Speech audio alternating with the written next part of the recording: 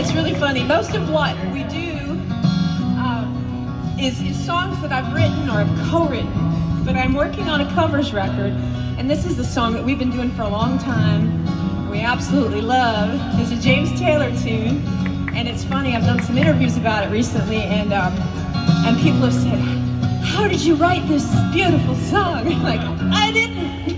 James Taylor did, and he wrote it for a musical all about labor, so it's Labor Day weekend, and perfect time to sing this song. I want to thank WNCW for spinning it. Would you all give them a big hand for being sponsor of this wonderful event? And keep those hands together for Sirius XM Satellite Radio. Thank you, Ned, for spinning my song last night. That was very nice of you. On Derailed.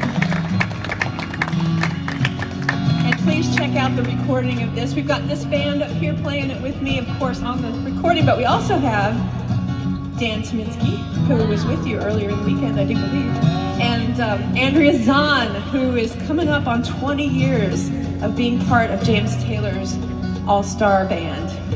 So here's what we've got for you today. It's Millworker.